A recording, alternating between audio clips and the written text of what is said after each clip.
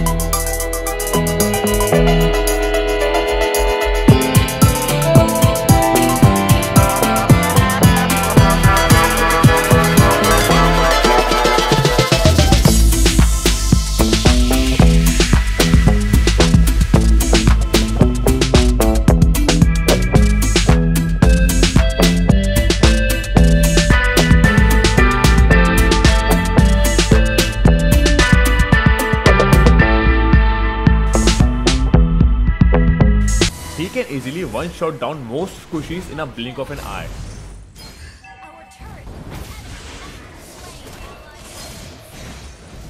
However, he is the same too. He can be one-shotted down as well. High risk, high reward.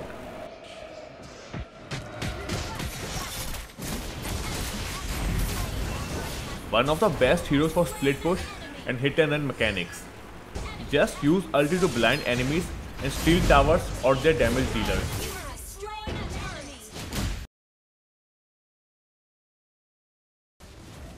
Sneaky ganker early on, nasty one-shotter later in the game. Natalia is what an assassin means when she's fully built. A slow early game forces her to look for gank opportunities to get farm faster and build items quickly.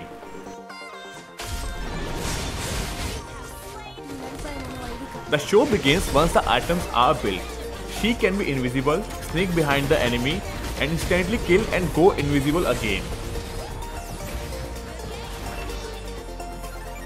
She is too deadly later on in the game.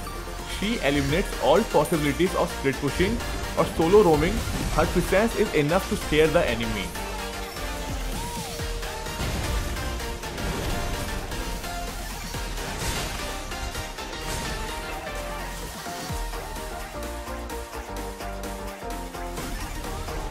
Late game, full build, 500 stacks. That's not Aldo's. That's Death himself marching on you. He is not someone you would like to see on the enemy team later in the game. You would even curse the devs for making such a hero.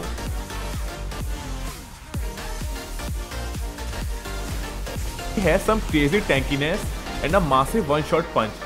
Squishy or tanky, it doesn't matter. All gonna go down when he punches. He has a slow early game when he needs to build up stacks and gears like Endless Battle and Thunderwelt.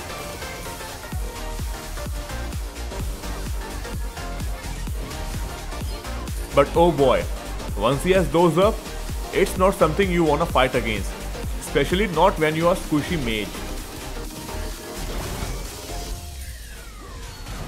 His global reveal and chase ult just makes it impossible for you to split push later on in the game.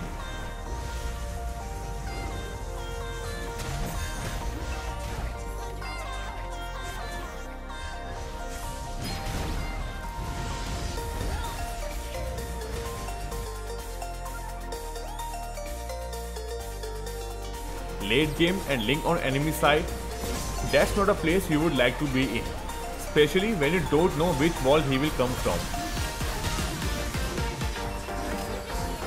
He is a lot based on items and gank timing, so either he gets his kill by ganking on the right time or just overpowering you like crazy.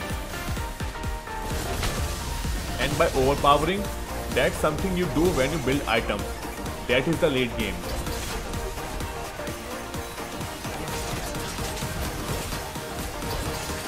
Once he is built, it gets really hard to stop him. With him constantly hopping around, it gets harder to land skill shots on him. And when you think you cornered him, here comes his ult to turn the tables.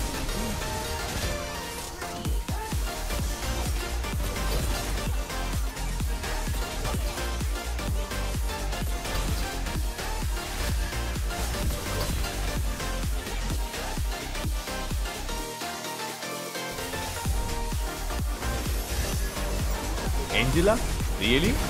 She is deadly? Most people will have such thoughts while they underestimate her, but imagine this.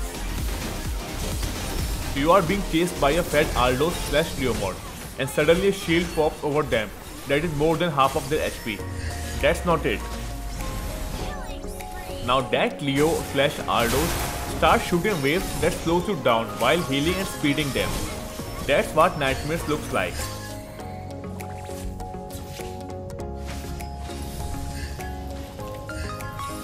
Angela has the heal, the slow, and the global ult that can provide massive shields to one of our allies. She is everything you need.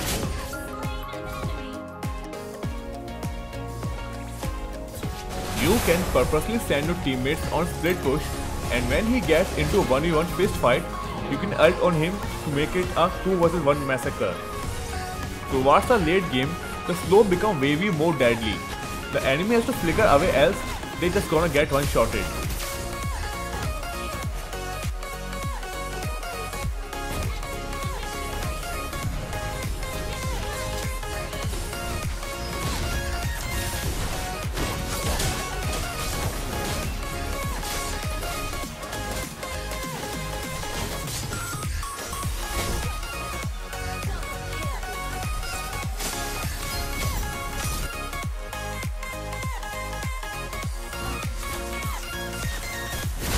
Every tank that fights back when you hit, but what if he fights back even harder? That's Beleric for you.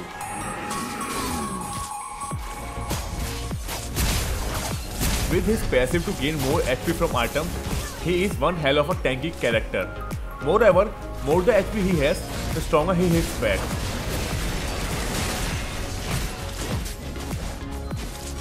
His passive also shoots back when an enemy hits him. So he is tanky in the sense enemies are afraid to hit him, as they will get hit back. But what if they were forced to hit? That's where Beleric's taunt comes in. Pair it with vengeance and just watch them burn. At late game, he becomes too beefy and hits back harder too. Truly a beast in its natural habitat.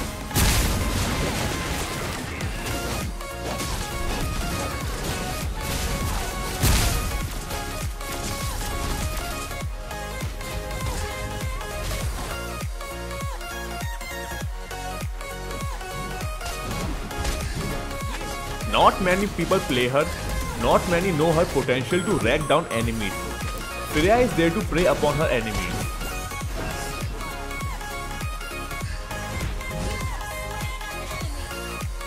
Freya relies on her basic attacks for most of her damage, which in early game isn't enough.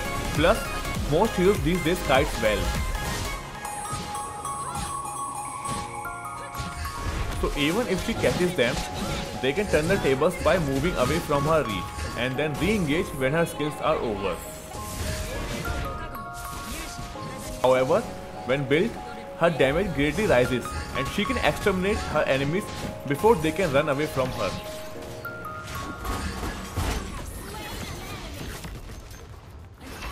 She massacres her enemies in the late game. With her passive to grant her bonus attack speed, she is very hard to stop.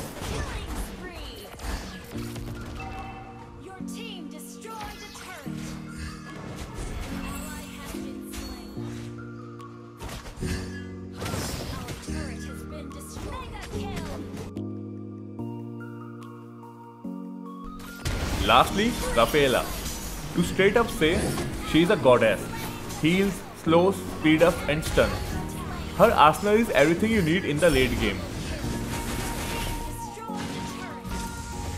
She speeds up her allies to ensure they can rotate a lot faster and reach to gank position which they normally couldn't have.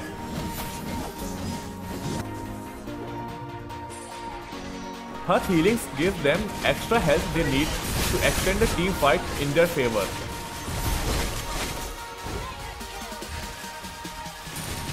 The slows and stun stop the enemies to move away from her. Everything you ever need.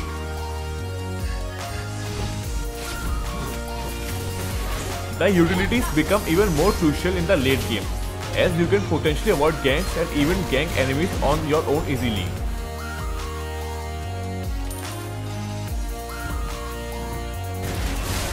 So that would be it from this video. Those were some of my strongest heroes in the late game. Let us know about yours. Thanks for watching.